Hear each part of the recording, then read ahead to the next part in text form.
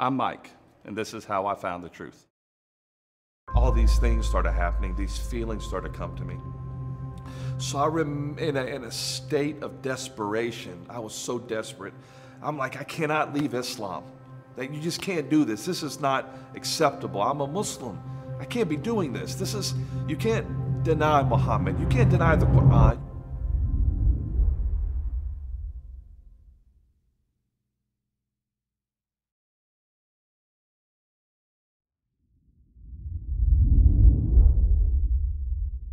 I was working at a prison, and in this prison there were Muslims there, and they started giving me literature.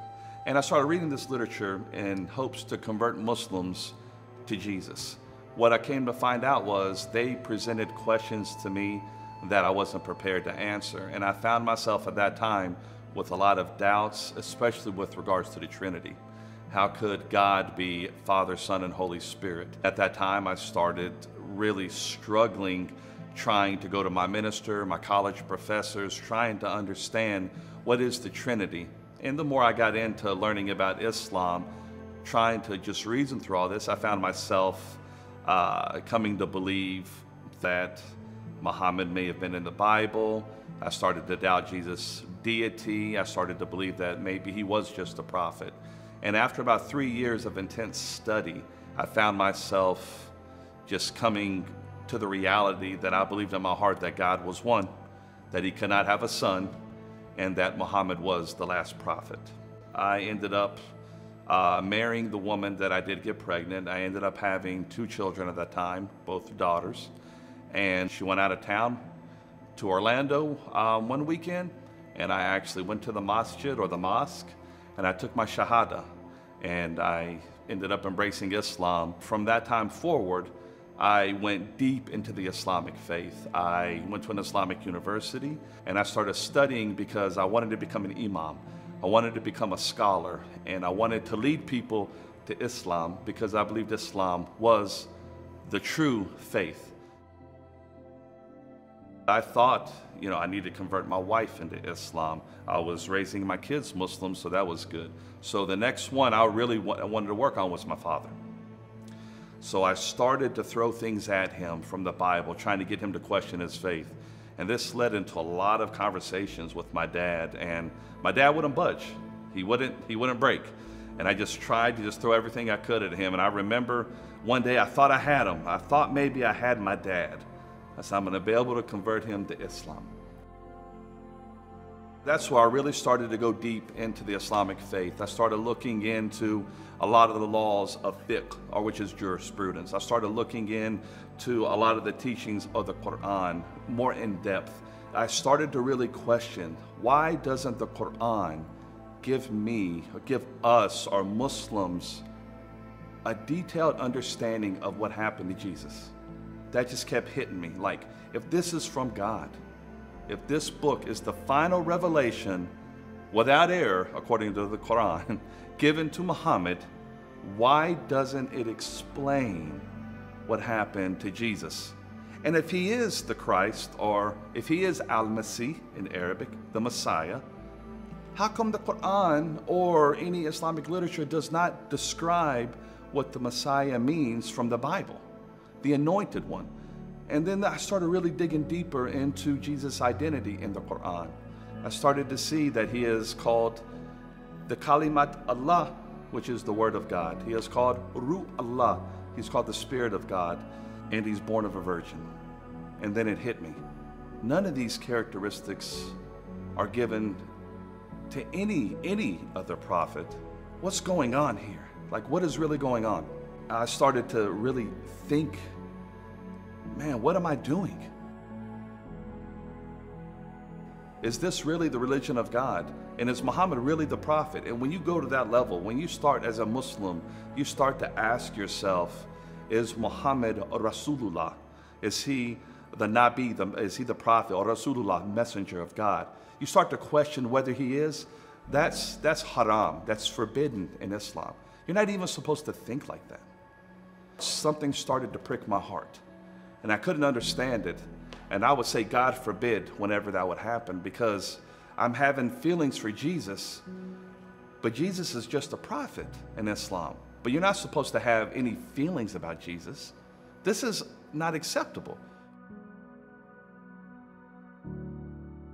I started looking back into messianic prophecies of the Old Testament. Isaiah 53 started to pop up all the time in my mind, the suffering servant.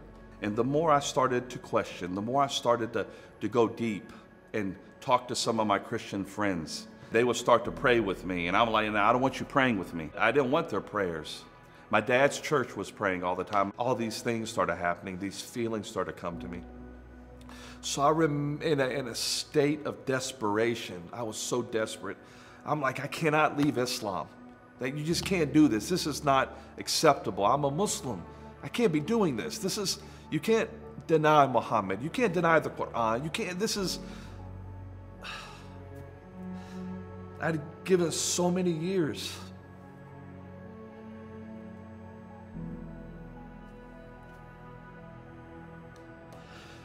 So many years of my life, and it wasn't even to Allah or God. It was to Muhammad. Do I even know God? Is Allah God? I was so angry, thinking that Muhammad may not be the last prophet. So out of a state of desperation, I wrote this article defending Islam. And a guy named Joe Carey from Radical Truth, Christian apologist, read my article and wrote a rebuttal. He completely obliterated my article. And I knew it deep inside my heart. So I contacted Joe Carey.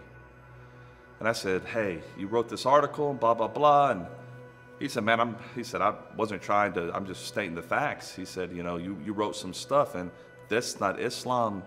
Is a little bit more than what you believe. I ended up becoming friends with him, and he introduced me to an ex-Muslim named Abdul Murray. And this was the first time I started talking to an ex-Muslim. We would communicate on the phone and talk. And I remember telling, Abdul Murray, I said, I'm going back into Islam, and I appreciate the kindness and the friendship, but this is something, I have an allegiance to Muhammad that I cannot explain. And I remember Abdul just got quiet on the phone. And then he said, if anybody had an allegiance to Muhammad, it is me, because I'm an Arab. And then I thought to myself, it was just weird, why do I have this allegiance to Muhammad? And I remember saying my night prayer, and I went to bed. I went to sleep. And early in the morning, I remember in my dream, I was thinking about the messianic prophecies of the Old Testament. And then at that time, this face of a Hebrew man just appeared to me. And he didn't say anything. He just looked at me. And his eyes were just dark and piercing, like he was just looking through my soul. And I said, this is Jesus. He just looked at me, and I was like scared, and I didn't know what to do. And then blood filled my dream, and this blood started just coming from nowhere, and I'm just trying to escape it, trying to run from it. It's everywhere. And then I saw myself projected out into the blood. Then I woke up in peace and love. And I remember I said, Astaghfirullah, like God forbid. Like that's from Shaitan, that's from the devil. There's just no way that is from Jesus. This is not God. I was still struggling with the reality that Jesus is God at that time, that he is deity. So I went to work the next morning, and I was running an addiction treatment program in a jail. And this good Christian man named Steve George, he said, Brother Mike, he said, Jesus told me to tell you that he loves you. And that dream just came back, just rushing right back, just right where I was. And I just bowed my head down, and I had to cover the window because I'm at work, right? And I went home, and I told my dad about it. And then I contacted Abdul Murray. And I said, brother, I had this dream. And Jesus appeared to me. And he said, whoa, wait, whoa, wait, when was this dream? And I said, it was like last night, or it might have been the night before. And then he paused on the phone and he said, praise God. He said, I met Josh McDowell at an apologetics conference in Orlando and told him your story, how you're struggling to accept Jesus and that your mind and your intellect's getting in the way. And he said, Josh said, let's pray for Jesus to visit Mike in a dream. And I was like, my mind was blown. But I didn't fully surrender to Jesus at that time. I was still considering myself a Muslim, and then some days a Christian. I was a mess, a confused, uncertain mess. And I remember December of 2012, maybe the second week, I went to this church I'd been visiting, and the pastor said, now's the time to ask Jesus for something special. I remember praying and jokingly in my mind saying, give me the peace and love that surpasses all understanding that you get, Paul. If you're real, Jesus, if you're real, give me this. And about January 26th, or January 23rd, I ended up just coming home and surrendering my life to Jesus. I had to really step out and walk out on faith. And I said, I'm putting my heart out, and I'm going to walk by faith, Jesus, and I'm accepting you into my heart. And I believe you are the Son of God and that you died for my sins. And I'm walking out, taking a leap of faith.